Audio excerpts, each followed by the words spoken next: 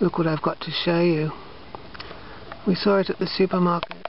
It's Brunnings, B-R-U-N-N-I-N-G-S, Brunnings fruit and citrus food from Brunnings.com.au.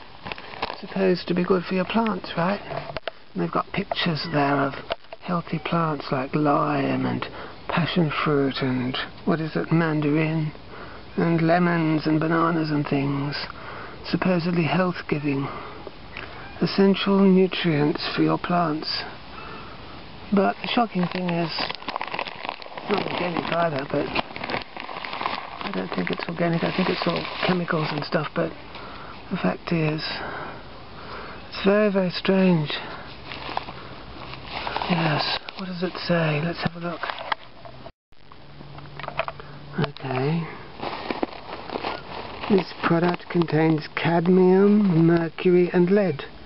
Continued use of this product in agricultural situations may lead to residue levels in plant and animal products in excess of the maximum level specified by the Australian-New Zealand Food Standards Code, and the accumulation of cadmium, mercury and lead in soils.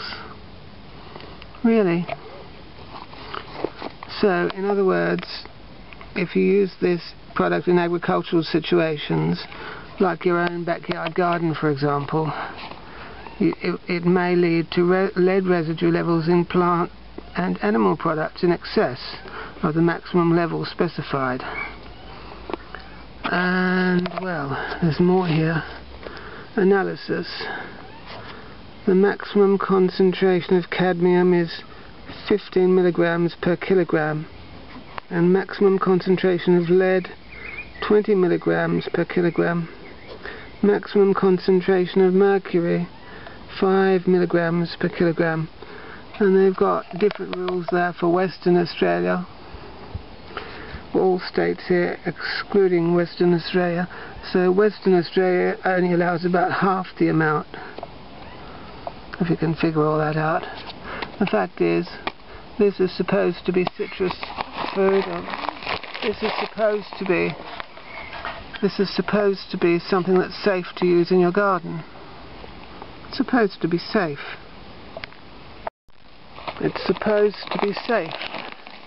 It's supposed to be safe, but it isn't safe. It contains cadmium, lead and mercury, and if you keep using it in your garden, you'll get lead contamination, cadmium contamination and mercury contamination in your garden. It's dangerous, it's stupid, and it shouldn't be allowed in, at least it shouldn't be allowed in the home garden.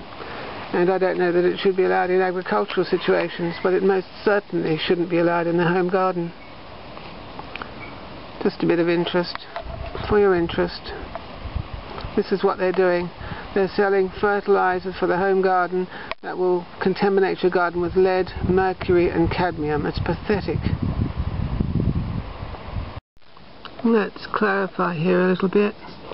They obviously have a Western Australian version and another state's version. So there's about half the amount of cadmium in the Western Australian version as in all the other states, and there's no lead or mercury in the Western Australian version here. No lead or mercury, only cadmium, and it's at half the amount. But in all the other states we've got double amount of the cadmium that's allowed in WA, and we've got lead and mercury in the other states version. So why that is I don't know. Perhaps Western Australia has stricter laws, or else they've already got more contamination in the soil. And this product contains cadmium, mercury, which is excluded in WA, and lead, which is excluded in WA. So the rules are much tighter in Western Australia than for the rest of the other states. And the other states were expected to contaminate our gardens with lead, cadmium and mercury.